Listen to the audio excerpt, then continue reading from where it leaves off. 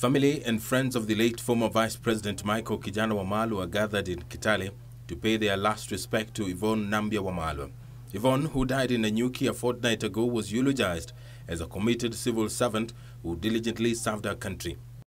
I want to say on behalf of the government of Kenya to the family, our very deep and sincere condolences to you for the loss of this great woman, a lady that served this country with outstanding commitment and dedication. Mzungu anasema, behind every successful man there is a woman. Mine reach where he reached because of the lady lying here, Yvonne Nambia Wamalwa. Yvonne alikuwa msichana mzuri, alifanya kazi mzuri, alichunga Wamalwa vizuri. Hata siku zile alikuwa mgonjwa, she sat by him. The battle, however, turned political, with Jubilee and NASA allied members trading accusations over the current political temperatures in the country.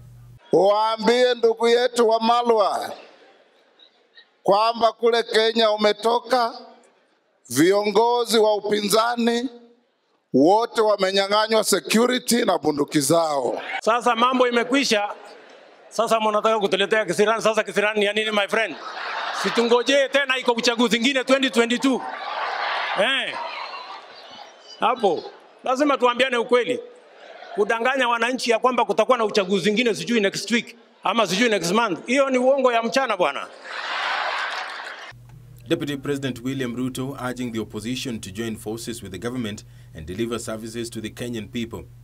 Lakini kama mnataka tuongee ati nani atakuwa rais, sijui nani atakuwa makamu ya rais, sijui nani atakuwa nani, hiyo we are not qualified.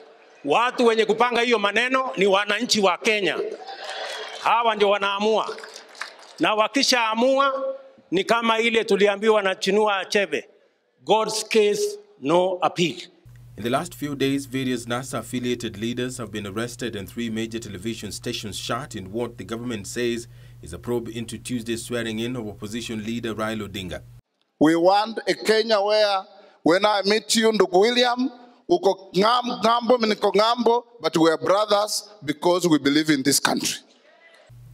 Meanwhile, a section of leaders drawn from the Western region used the burial ceremony to call for Luhya unity, terming it the ticket to meaningful development of the region.